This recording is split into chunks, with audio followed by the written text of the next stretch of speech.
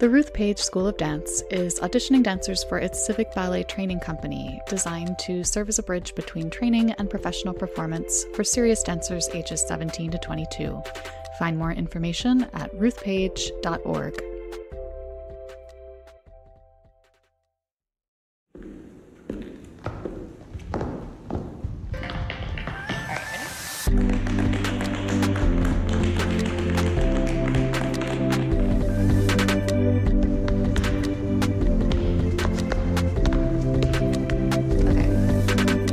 Hi dance friends, and welcome to the Dance Edit podcast. I'm Margaret Fuhrer. I'm Courtney Escoyne. And I'm Cadence Neenan. We are editors at Dance Media, and we are recording in the middle of a truly overwhelming mainstream news cycle following the shooting of Daunte Wright on Sunday, which happened just a few miles from the Minneapolis courthouse where Derek Chauvin is on trial for the murder of George Floyd. We hope you're all doing what you need to do to take care of yourselves this week. So in today's episode, we will be talking about the anti-racism consulting business launched by a former Joffrey ballet dancer that is helping to break the dance world's cycle of trauma. We will get into why the tech industry needs artists, and especially dancers. We'll talk about what the dance world generally, and then us hosts specifically, have learned from a year of online dance. And then we'll have our interview with Duke Dang, who is the general manager of the Guggenheim's Works in Process series. And Duke is one of the most gifted arts administrators in the business. He is passionate about arts admin. And we had this fascinating and, as he put it, really nitty-gritty conversation about how Works in Process pioneered performing arts bubble residencies early in the pandemic, because they were really among the first to do that, and then how they were able to safely return to live performances beginning last month, which is much sooner than the rest of New York City. They're really pioneers on multiple fronts. Okay, we are actually going to dive right into our headline rundown this week because there is a lot of dance news to get to. So Courtney, go for it. In a recent feature in The Hollywood Reporter, film and Broadway producer Scott Rudin was accused of abuse, intimidation, and vindictiveness by former assistants and staffers going back decades. Rudin's portfolio, of course, includes last year's Broadway revival of West Side Story and upcoming high-profile revivals of The Music Man and Our Town, and is one of the organizers behind the New York Pops Up Festival. Some members of the theater community have expressed solidarity with those who came forward in the Hollywood Reporter piece on social media, with several drawing parallels to Harvey Weinstein and the culture of fear that kept people from speaking out sooner, and I suspect many from speaking out now. Yeah, and it should be noted, too, that since the release of the expose, 3 theater unions have released a joint statement condemning generally harassment and toxic workplaces in the industry. We'll link to coverage of that, as well as the original Hollywood Reporter expose in the show notes. Los Angeles' Music Center will return to live performances in May for the first time since the onset of COVID-19, starting with a series of 4 star-studded outdoor dance programs. Each of the 4 Dance at Dusk performances will be an hour long without intermission, and because the programs begin before California's full reopening, will feature abundant health and safety protocols. The first dance presentation will be a tap performance by Dormisha, Jason Samuel Smith, and Derek K. Grant, and later in the summer, audiences can catch performances by American Ballet Theater, Paul Taylor Dance Company, and Alonzo King Lions Ballet. And in further season announcement news, the Kennedy Center has announced its 50th anniversary season to kick off in September. It is, unsurprisingly, absolutely packed, but of particular interest to us dancer folk. The premiere of a new site-specific commission from Ragamala Dance Company, the return of American Ballet Theater, New York City Ballet, and Alvin Ailey American Dance Theater, which, fun fact, Ailey performed new work by Alvin Ailey at the opening of Kennedy Center in 1971. Did not know this dance history tidbit. I love knowing this dance history tidbit now. And also a very busy musical theater season that will include recent-ish Broadway hits Hadestown, Ain't Too Proud, The Prom, Daniel Fish's Oklahoma, The Band's Visit, and Hamilton, among many others. Can't wait for everything to feel recent-ish again when we haven't seen it in so long. Amen. Black Dance Stories is presenting new episodes in April, and this month the dance series features many iconic figures, including Robert Garland, Alice Shepard, Amy Hall Garner, and Robert Battle. The series streams live on YouTube Thursdays at 6 p.m., and prior episodes are available on the Black Dance Stories YouTube channel as well. And a hearty congratulations to Caitlin Addison and Hadriel Denise at Ballet West, who have been promoted to principal artists beginning with the new season. Caitlin is the first Black dancer and Hadriel the first Brazilian to become principals at Ballet West. And in other roster updates, principals Catherine Lawrence and Erilyn Williams announced that they will be retiring at the end of the current season. She Loves You, a new musical featuring music by the Beatles, is in development for a spring 2022 premiere in Copenhagen. The musical will feature Beatles hits like Let It Be, Blackbird, Across the Universe, and more, as well as choreography from renowned director and choreographer Nick Winston, who you may know from West End productions like Fame and Annie. And in more musical news, A Beautiful Noise, a biographical musical about Neil Diamond, is planning a pre-Broadway run at Boston's Emerson Colonial Theater beginning June 2022.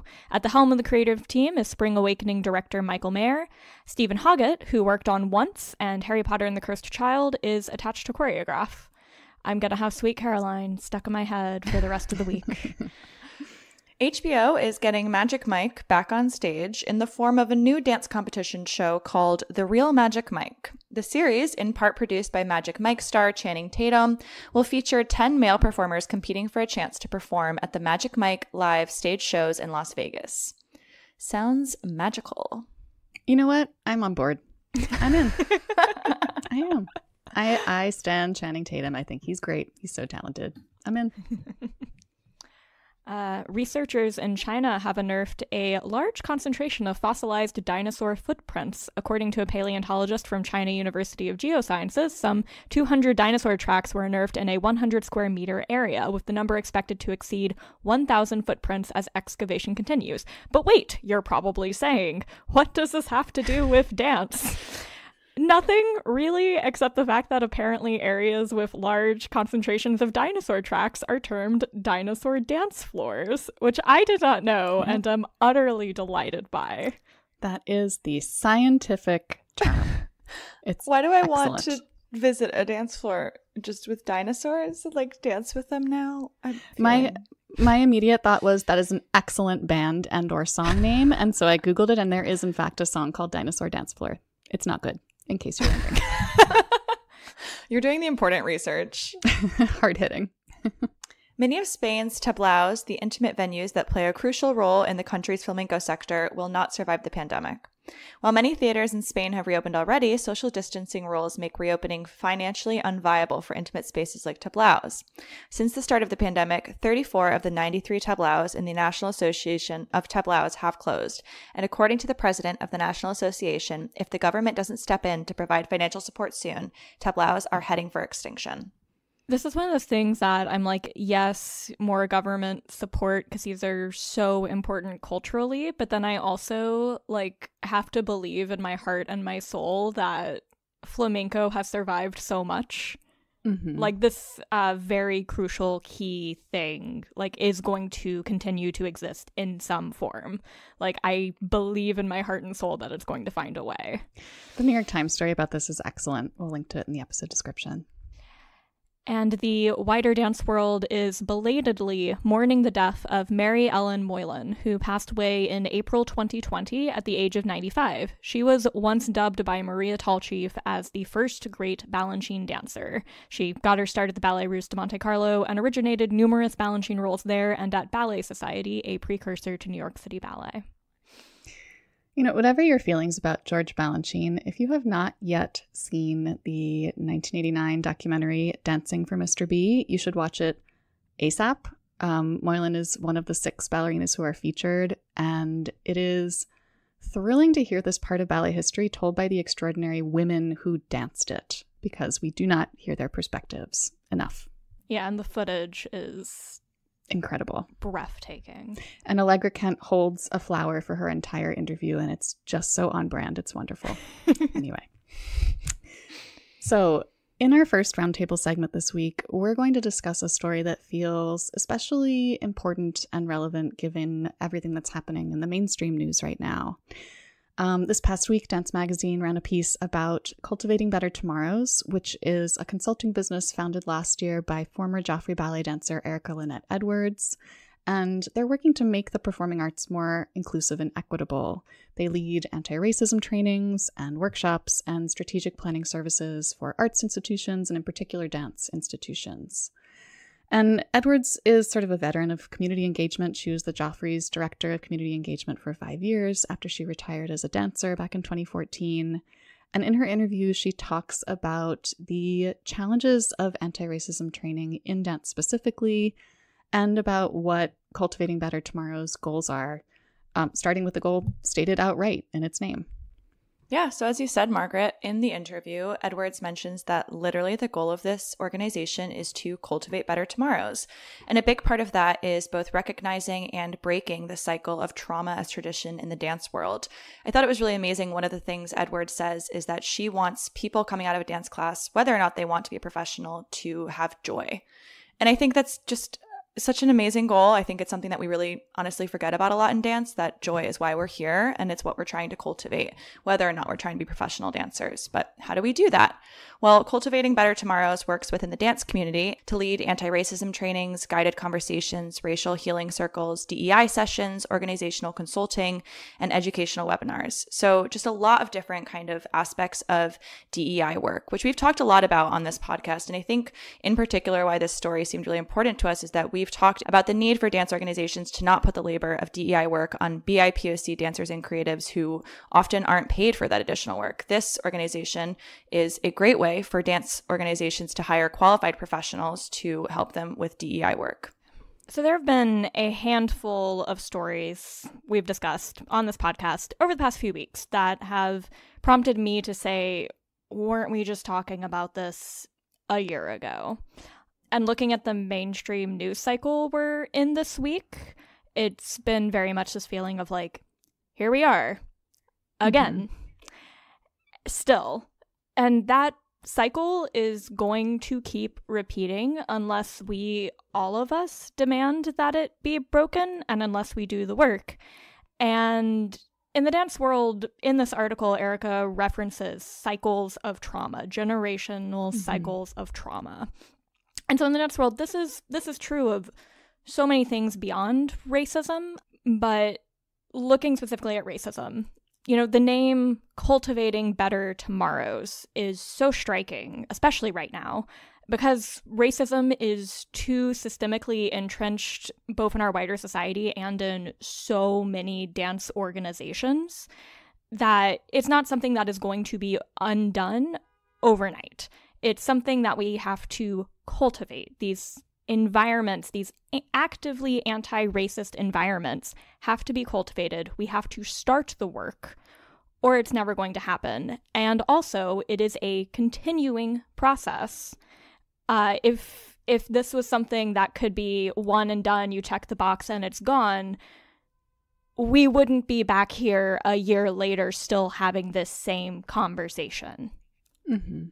Yeah, that's one of the things Edwards talks about. She says that leadership needs to not think of DEI as one aspect. You don't just say, okay, we've got diversity now. She wants you to dig into the bigger questions, like what microaggressions do Black dancers experience once they're in the space? What responsibilities do you put on their shoulders as they come into that space?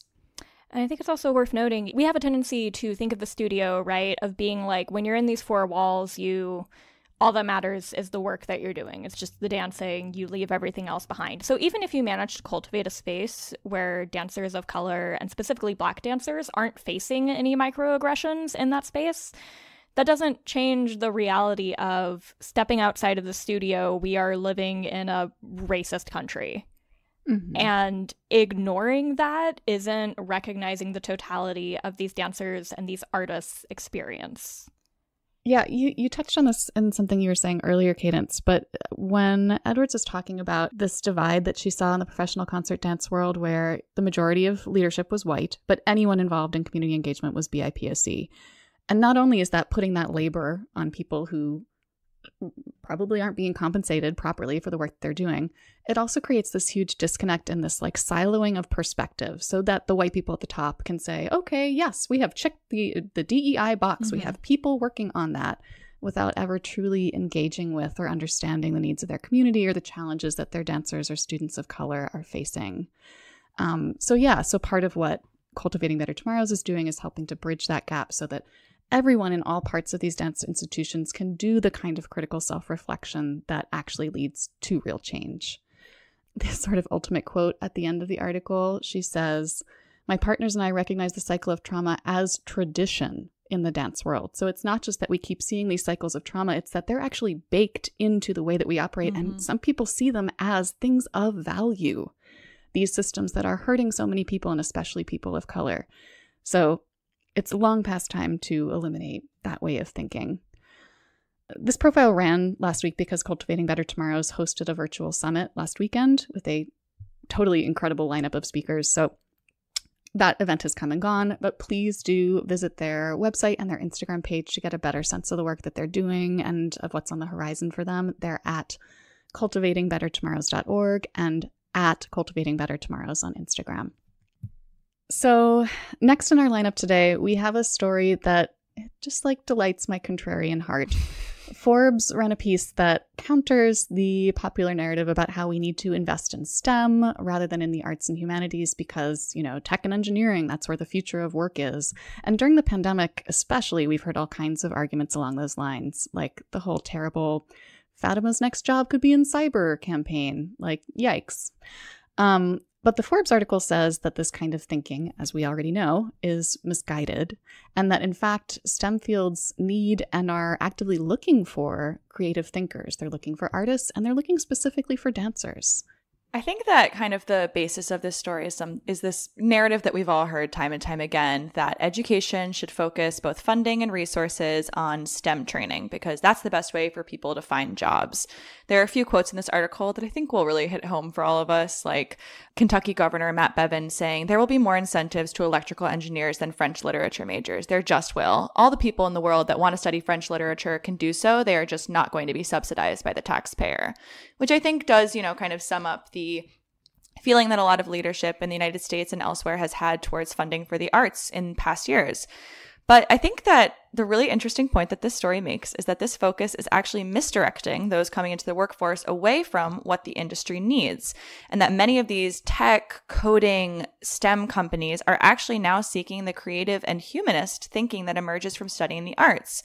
Because as the rise of artificial intelligence and machine programming is just continuing, an arts background actually brings really valuable and important insights. So a lot of these companies are actually now seeking out artistic, creative people who have these backgrounds in arts. One in particular, a leader at a coding institute, said that the patience that artists learn in their work can be really beneficial to the mindset for coding. We know how to make mistakes. We know how to start from scratch without a skill set. And that's the kind of thing that will really benefit you in these fields. Well, and I think on the one hand, right, there's this practical application of it, of arts and humanities training gives you practical tools that can be applied to this field.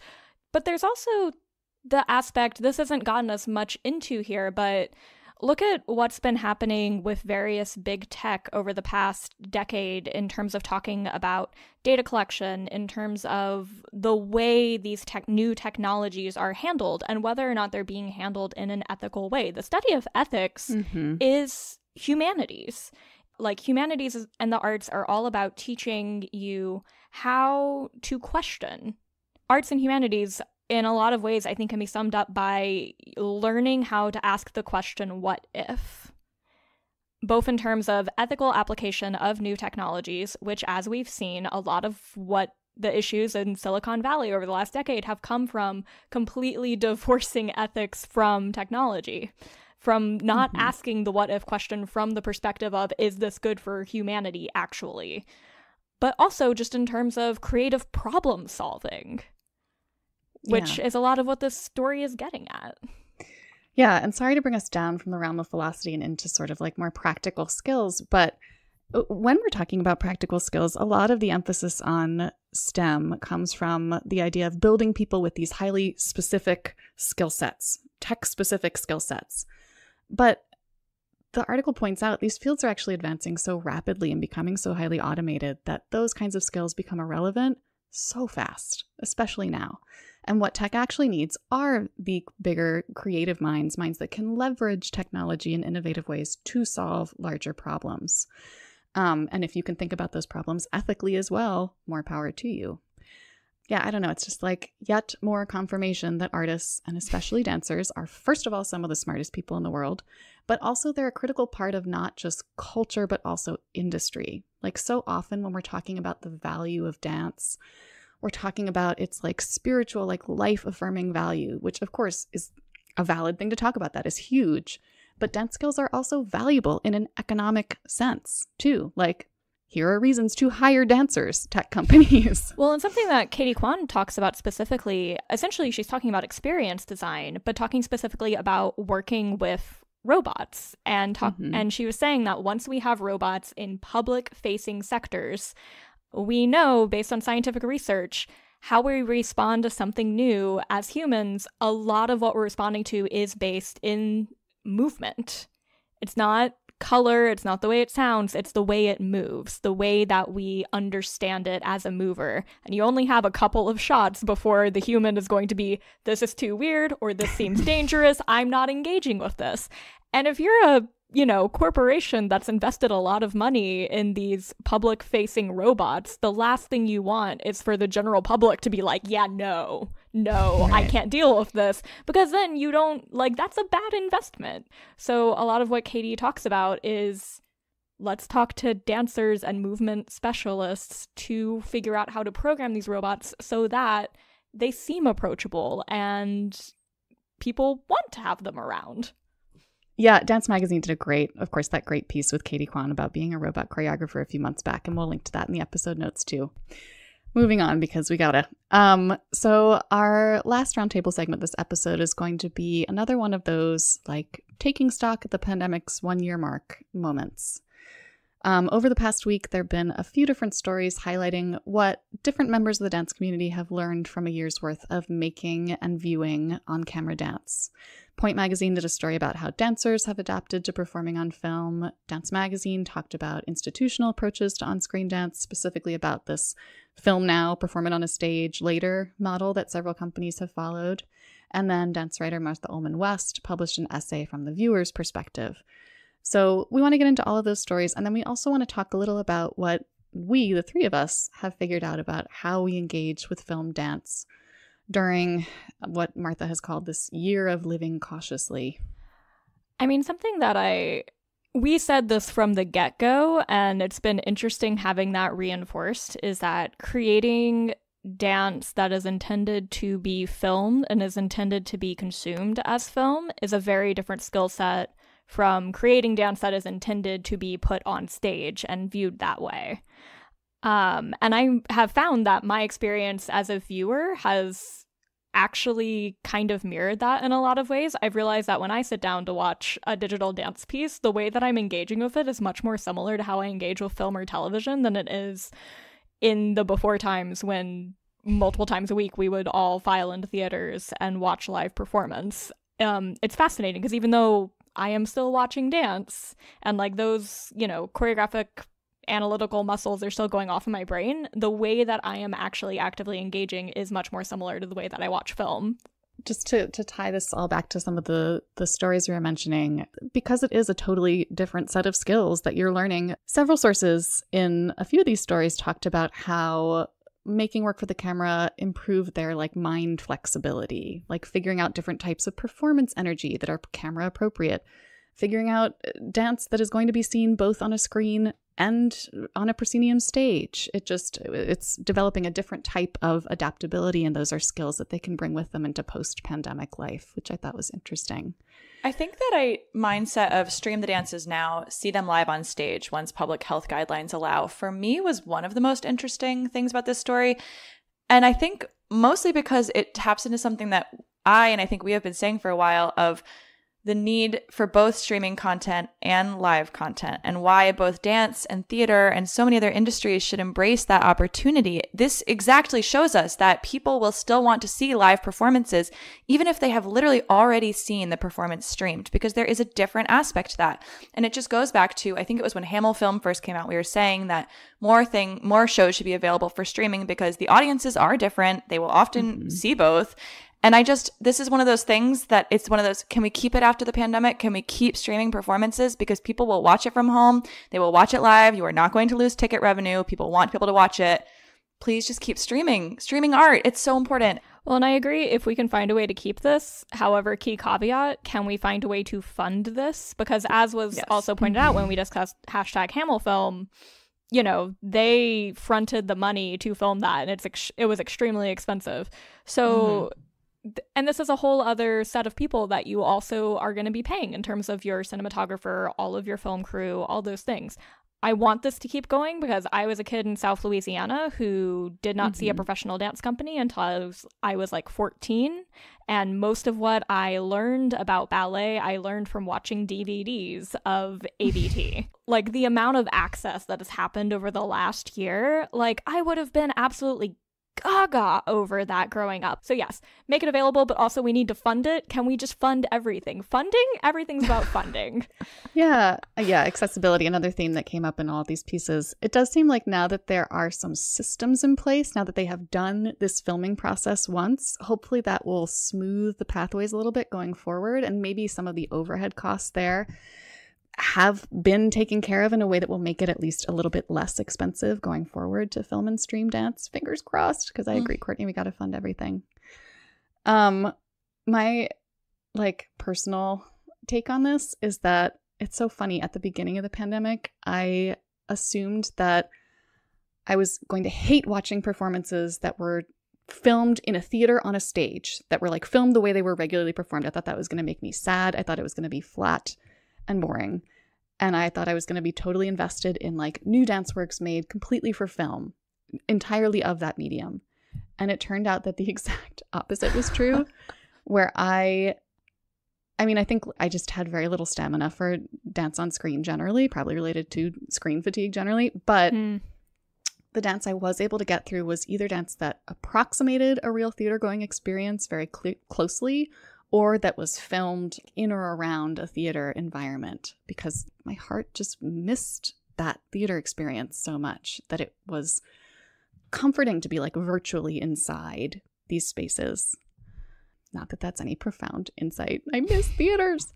But I think literally nobody in any of these stories is arguing that film dance will ever replace live dance, as Kaden said. And I think over the next year, fingers crossed, we're all going to be doing a lot of happy crying in a lot of different theaters. Please. I can't wait. All right, we're going to take a break, and when we come back, we'll have our interview with Duke Dang, so stay tuned.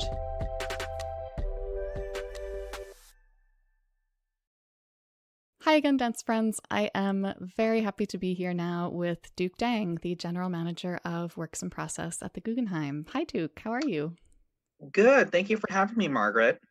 Thank you so much for coming on, because you are one of the busiest people in the arts world right now. So I appreciate you making the time. Duke has led Works in Process for nearly 15 years. If you are an arts person in or around New York City, you probably either know Duke or at least know of him. He is a prominent and widely respected leader in this scene. And he's helped make Works in Process itself a notable leader, well, for a long time, but especially during this past year as the series has piloted innovative approaches to pandemic-era programming and performance. So that's the short bio.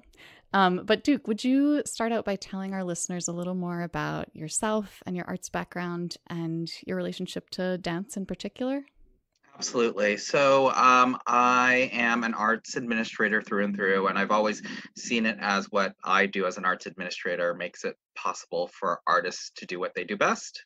And what I do best is what makes it possible for artists to do what they do best. And, oftentimes artists aren't interested in doing what I do, and so they're happy to let me take over. But I went to BU undergrad, studied art history, had so many internships, and in the performing arts and the visual arts at Glimmer Glass, at the Boston Symphony Orchestra, at Sydney Theatre Company, in the performing arts program at the Getty Center, and of course as an intern here at Works in Process between my junior and senior year. And so I fell into this very specific niche of performing arts in museums. And when I did my grad work at NYU in performing arts administration, I ended up writing my thesis on performing arts in museums. And that's how I ended up at Works in Process. And I've been here ever since. So New York arts people are really familiar with Works in Process, but for people who are a little farther afield, can you explain what the series in a typical year, what it looks like, and more broadly, what its mission is? Yes, we are completely focused 100% on the creative process of artists. And so rather than presenting straight performances and premieres, we always illuminate that creative process and try to make it possible for audiences to go behind the scenes. So we always have the creators there showing what they're creating at any given moment, and then discussing that. So you really hopefully walk away having gained insight into the artist's intention. So the bulk of our programming before the pandemic focused specifically on that discussion, performance highlights blended together, all leading up to premiere. And what was very exciting was that oftentimes this was the first time that audiences would get to see this work. And it was oftentimes the first time that an artist would have an audience. So they're testing this material. It was really a laboratory. Yeah, the show before the show. Right, right. And then Works in Process made, just an astonishingly fast pivot once COVID did hit last year. Can you talk about what your thought process and your focus was during those first days of the pandemic, and then how you ended up launching your virtual commissions so quickly? Yeah, we are a very artist-centric organization. Our staff is very, very small and very nimble.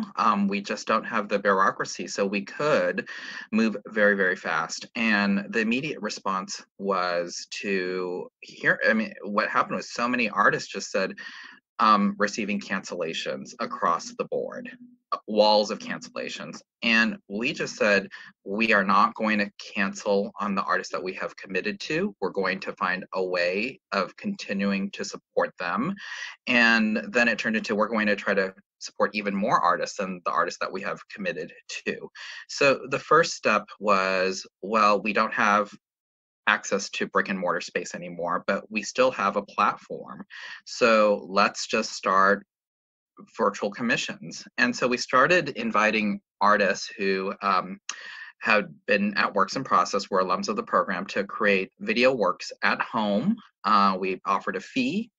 The parameter was that they had to maintain social distance, and it had to be less than 5 minutes long, because we were aware that this was going to be distributed across a digital platform. So by the time April rolled around, we had probably about 50 or 60 commissions at that point, and we just started to premiere them as they were submitted. We just wanted to provide a platform for artists to continue to create, with the belief that artists have the ability to reflect the moments that we were experiencing at that time. But we realized that that really wasn't going to be enough. And as an organization that champions the creative process, we said, well, let's just take the in-person audience completely out of the equation, because it just wasn't possible. How can we as an organization support the creative process of artists? And so I was very fortunate at that time. My husband and I have a house in the Hudson Valley, and 9 years ago, we actually helped co-founded the Hudson Valley Dance Festival. And so we were very aware of the dance residencies that exist in the Hudson Valley. And I started making phone calls to Petronio, to Catsbon, to Mount Tremper, saying, what's happening with your space? And everybody said, it's sitting empty. And also at that time, the infection rates were so high in New York City, yet so low in these rural communities in upstate New York. And as we said, well, what if we were able to safely bring artists into these residency spaces that sit on over 150 acres and isolate them on these spaces and make it possible for them to gather and create again? And so our board liked the idea, but they said, we just really need medical counsel. And so we reached out to, or we were introduced to Dr. Wendy Zychek through Nikki Atkins-Ferret. And Dr. Zychek said, well, I can access rapid testing, antigen as well as PCR. And so it's May. And at this time, test results were coming back in 7 days, 6 days, 10 days. And testing just wasn't readily available. Yet she said, I can help you access reliable, rapid PCR tests that you can get back in 2 hours, which now seems common, but in May of 2020, it was finding a nugget of gold. And also at this time, we were able to get our hands on Tyler Perry's bubble protocol because Tyler Perry was planning on having residency or filming in a bubble in Atlanta. So we were looking at a movie mogul's production. Wait. Back up for a second. Yeah. How did you get your hands on Tyler Perry's protocol? I need that story. It was I think it was the Hollywood Reporter. It was actually like readily available. Oh my gosh. And also I was talking with Anna Glass at the time at Dance Theater Harlem as well. And, she also had this idea of like, maybe we could bubble. So we got our hands on that protocol and it was, well, we can't charter a private plane to fly artists, but we could charter a private bus and get artists to a bubble. We had the testing side solved as well. And while we didn't own a residency center, there were all these residency centers that were sitting empty in upstate New York that could accommodate these artists and provide a safe harbor. So that fell into place. And then the third thing that we had to really think about was it's June. There still are no gigs. Artists don't have performance opportunities. And here we are offering them a gig to create, to perform, to rehearse. And we said, is it the ethical thing to do? And so we reached out to Dr. Robert Klitzman, who's the head of bioethics at Columbia University, who's a friend of the program. And we outlined the whole program. And Dr. Klitzman said, what you're doing is you're providing a lot of safety. You have a structure in place. We even were providing dancers with enrollment into health insurance at that time. And if these dancers accept the opportunity and you've done everything possible in your power to create a safe environment, then it's ethical. So I give you permission to move forward with this from an ethical perspective. And so that's when the board approved it. And that was late June. It was about 2 weeks after the NBA had announced their bubble. And by early August, we had our first bubbles happening at Catspawn.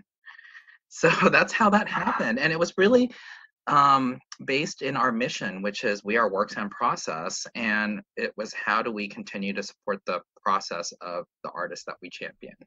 And it's, now everybody's bubbling. It seems like such a commonplace thing, but you were the pioneers. It is astonishing to think how much of that work you were the first people to figure it out. It was really putting the pieces of the puzzle together.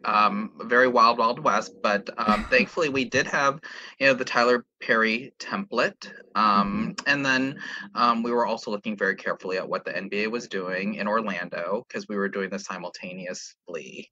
And then, we were very naive also because we were thinking, oh my gosh, by the time August rolls around, museums should be able to reopen, right? Yeah. And we didn't think that theaters would reopen, but we said, well, museums would reopen. And the Guggenheim is a museum and it's very voluminous and the rotunda itself is very social distance conducive. And our hope was that we would be able to sequence these bubble residencies directly into live performance in the rotunda.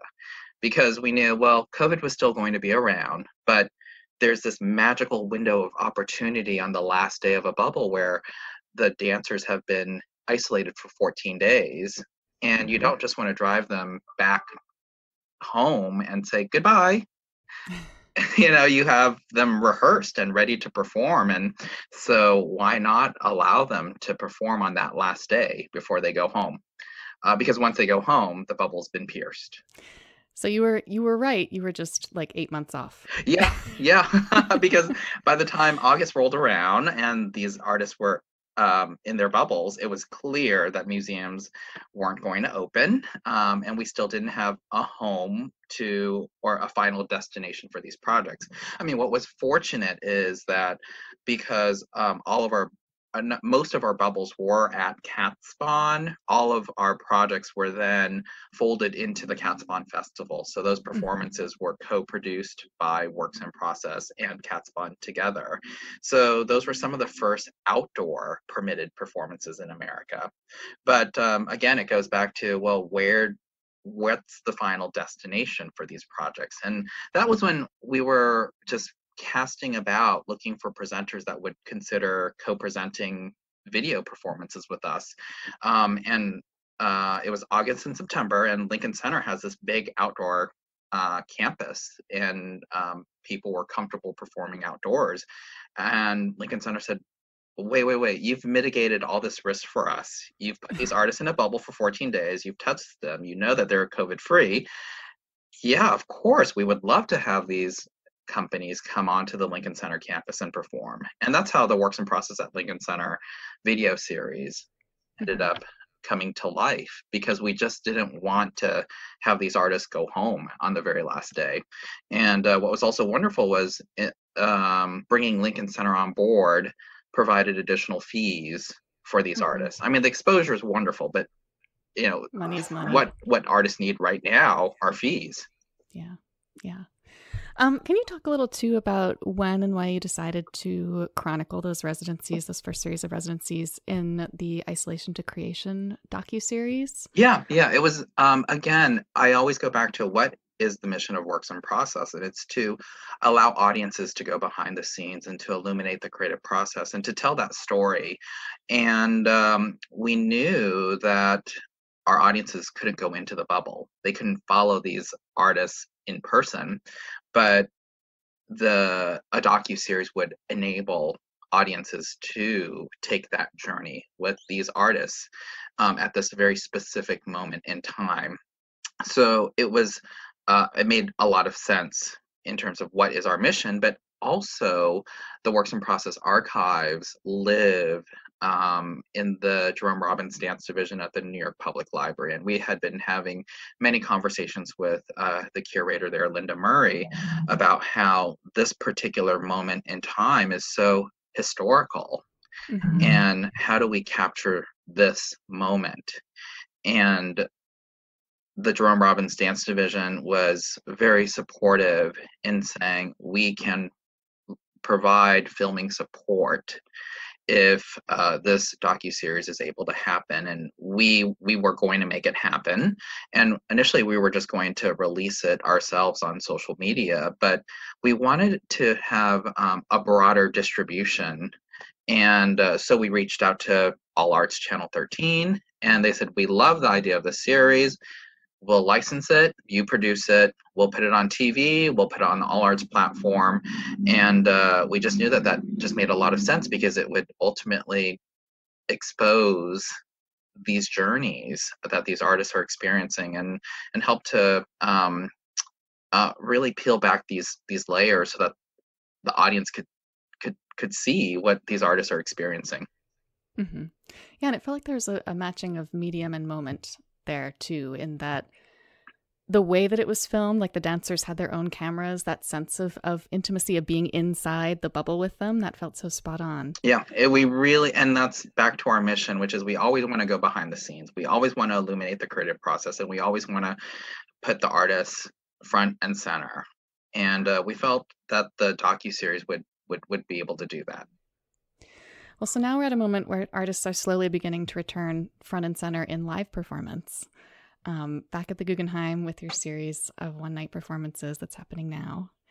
And again, you're pioneers. You're among the first in New York City to return to in-person performances. Can you talk about when the planning for all of this began? Like when you started to think, we're ready to come back? Yeah, well, it goes back to in our naivety. In June, we thought that the museum would open in August and we would be able to have live performances in the rotunda.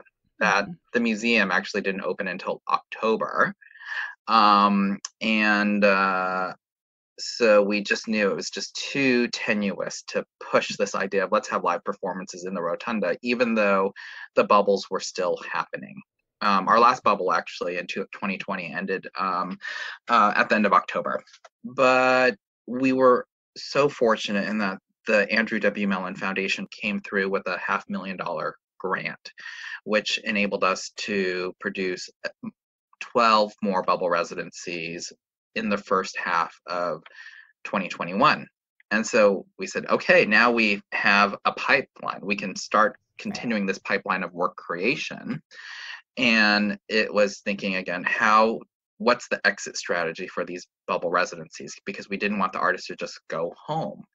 So it turned into, well, the museum liked the idea, but the museum couldn't greenlight the live performance. It had to be done at the state level, whether it's through the governor, Empire State Development, or the Department of Health.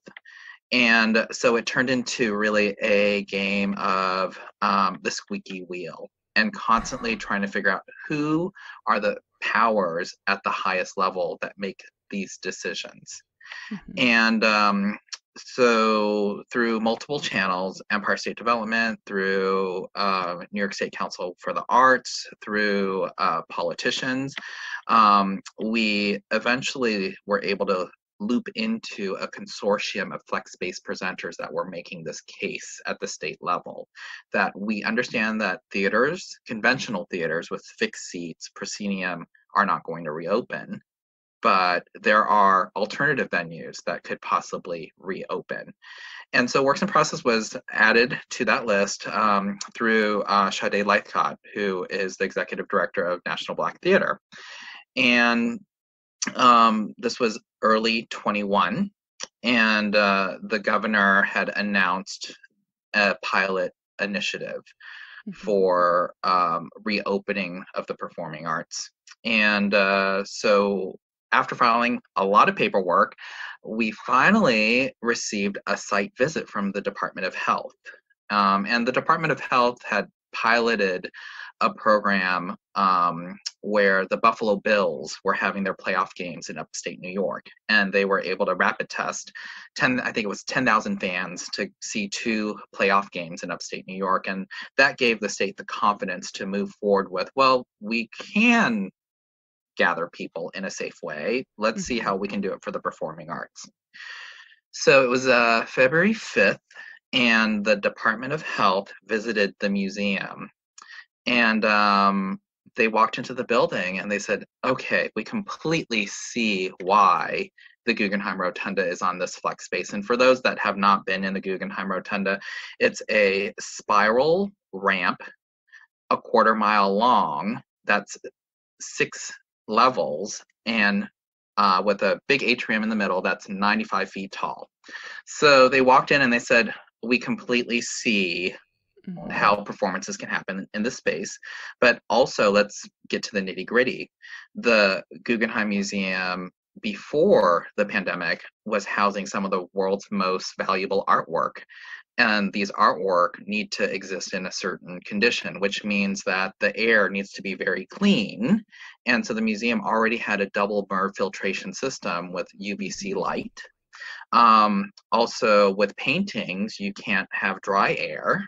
So the museum keeps the building at 50% relative humidity at all times. And the higher the humidity, the lower the viral transmission rate. And also, you know, the higher the humidity, the less chances of a painting cracking. So between the architecture and between the infrastructure in the museum, the Department of Health says, you guys are really well positioned to host live performances. So we received the site visit on February 5th, and on February 9th, the governor announces NY Pops Up. and includes works in process at the Guggenheim in that press release. And so we knew we were off to the races at that point, and it was just receiving the final flex space guidance. And we received that on March 5th, before other venues. And so once we got the green light, we just said, well, when is the next time that we have a bubble exiting? And that'll be our first live indoor performance. And it ended up being Caleb Teicher and Company with Conrad Tao. They were creating, their plan was to create a new Rhapsody in Blue. And we premiered that project on March 20th, which, as far as I can tell, is the first permitted indoor live performance with audiences on that scale in New York State. It's pretty incredible. And this is everything about this story is why we need more good arts administrators everywhere, because it's not the sexy stuff. It's the behind the scenes stuff that has to get done. It's being the squeaky wheel. It's talking to literally all the people. It's having all of your pieces lined up so that you're ready to go at the right moment. Yeah. And really, it's people say, well, what's your strength, Duke? And I say, well, it's that I usually don't like to take no for an answer. It's that squeaky wheel. Let's try to find a solution. Let's be innovative. And if there is an idea, how do you put the pieces of the puzzle together?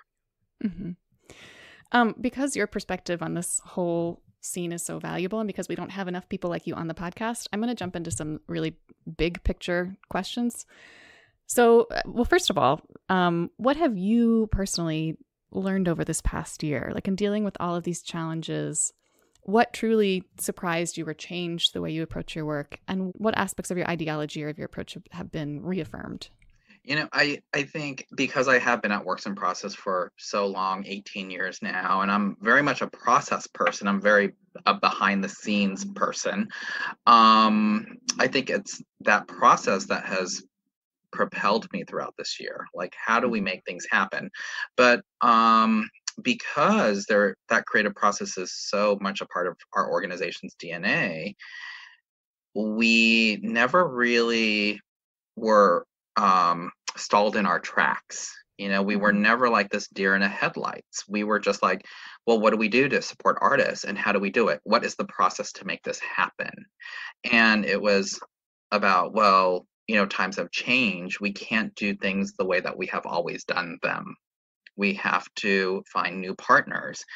If people that we used to work with are not working with us, well, let's try to work with other partners. And that was what was very exciting about this year, is it opened up so many new partnerships for Works in Process, because we just had to find a way forward. And we can't do it alone. We had to do it with partnerships. Yeah. One of the common themes I think we've all been hearing in the dance world over the past year. We've never been more separated, but we've also never been more connected. Right. I mean, out of necessity, it's the only way to survive. Yep. Yeah. And it's just, we can't be siloed. But it was also saying to the Guggenheim, well, you're the most valuable asset that the museum has, arguably, is this iconic building, which can play such a important role right now when the performing arts as a field, for the most part, finds itself even now homeless because of the infrastructure that was built up over the past century of theaters, proscenium theaters with fixed seats. And saying to the museum, you could really play a much major role. So think about that. And that's, the museum realized what a role the museum could play. And so they said, yes, let's move forward and figure out how we can carve out this home for the performing arts right now. Mm-hmm. Here's the biggest question of all, because obviously the arts, dance in particular, but all the arts are facing really strong headwinds right now. So what's your big picture argument for why, even in this moment that's challenging for everybody, why do we need to continue to make art support a priority? Well, I think so I'm going to talk about this from a New York City perspective, because unlike many places, New York City has actually seen this outward migration of population. People have moved out of New York City. So for the economic health of New York City, for the identity of New York City, for the cultural health of New York City, how do we get people to come back to New York City? And so as we have started to produce live performances right now, we're making a deliberate decision to severely reduce our digital offerings, because now we're tapping into this idea of what is innately special to the performing arts, which is the performing arts are really good at gathering people.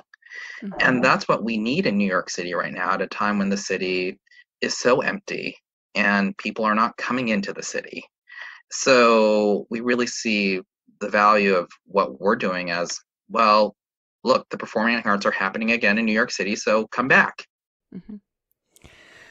Oh, I really hope they do. I really hope we all come out of this. Yeah, because there's really a multiplier. I mean, the arts are happening everywhere, but as a New Yorker and as a arts administrator working for an organization that is New York based, you know, we still believe that there is New York City is the capital of dance, and it's an engine for dance making that resonates across the world. And so if New York City comes back strong, then the field will come back strong.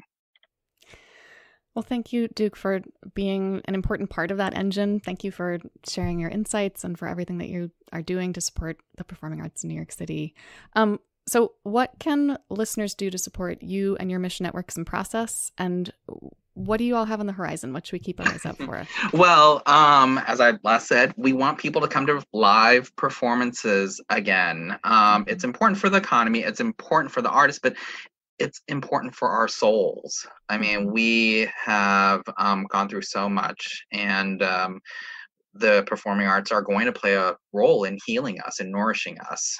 So come to our performances. We have pop-up performances every day through April 19th at lunchtime. We have today, we have the 15th, we have the Limon Dance Company. Tomorrow we have Mark Morris. Saturday we have New York City Ballet. Sunday, Martha Graham. Monday, Paul Taylor. In addition to the pop-up performances, we have many bubble residencies that are exiting into evening performances. So our next performance will be Dance Higginbottom on April 18th, and then Omari Wiles and Le Ballet Afrique on May 4th, and Sonia Taya and Efrat Ashery in June. So come to these live performances. There's more information at www.worksinprocess.org. If you can't come to New York City, we do have a very robust YouTube channel with a lot of virtual commissions, a lot of Works in Process programs, and the docuseries Isolation to Creation can be streamed on allarts.org. We'll include all the links to all the things in the show notes too, so people can access them that way. Thank you so much, Margaret. I said it earlier, but it's true. We don't hear enough of this side of the story, and I really appreciate you sharing your perspective. And thank you for letting me get real nitty-gritty. We love the nitty-gritty. Nitty-gritty is important.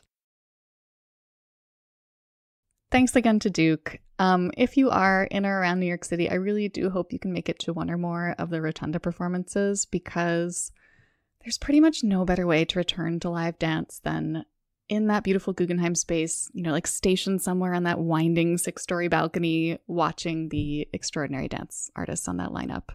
And also make sure to follow Works in Process on Instagram too. They're at Works and Process. All right. Thanks everyone for joining us. We will be back next week for more discussion of the news that's moving the dance world. Keep learning, keep advocating, and keep dancing. Mind how you go, friends. Bye, y'all.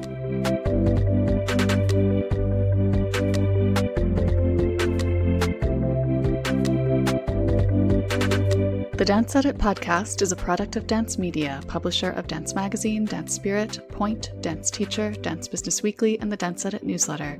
Our hosts are Courtney Escoyne, Margaret Fuhrer, Lydia Murray, and Cadence Neenan. Our music is by Celestine, with special thanks to Broadway Dance Center for helping us record those footfall sounds. Find out more about the Dance Edit and subscribe to our daily newsletter at thedanceedit.com.